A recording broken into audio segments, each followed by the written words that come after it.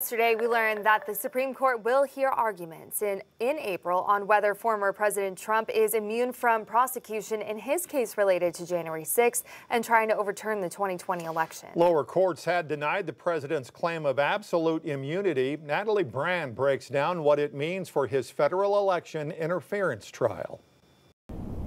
It's a question that's never been before the U.S. Supreme Court.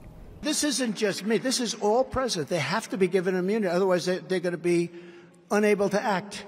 Weeks from now, justices will hear arguments related to former President Trump's claim and consider whether, and if so, to what extent does a former president enjoy presidential immunity from criminal prosecution for conduct alleged to involve official acts during his tenure in office. This Trump immunity case is not a case that any justice on the Supreme Court wanted to decide. I think, frankly, they concluded they just had no choice, given the importance of the case, the magnitude of these issues. Lower courts have already rejected Trump's arguments of absolute immunity, including the D.C. Federal Appeals Court. Could a president who ordered SEAL Team 6 to assassinate a political rival who was not impeached, would he be subject to criminal prosecution?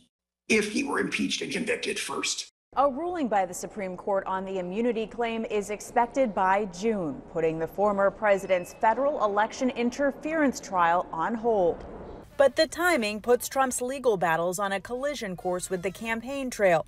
Legal experts say it's a big question whether the trial can be scheduled and wrapped up before votes are cast. You're starting to get very, very close to that date where the Justice Department will have to say, we're too close to an election. We're going to have to fold our tents and see what the world looks like after the election.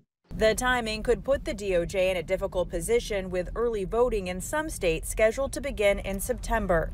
Natalie Brand, CBS News, Washington. And that's one of 4 criminal prosecutions the former president is facing. Tonight, Israel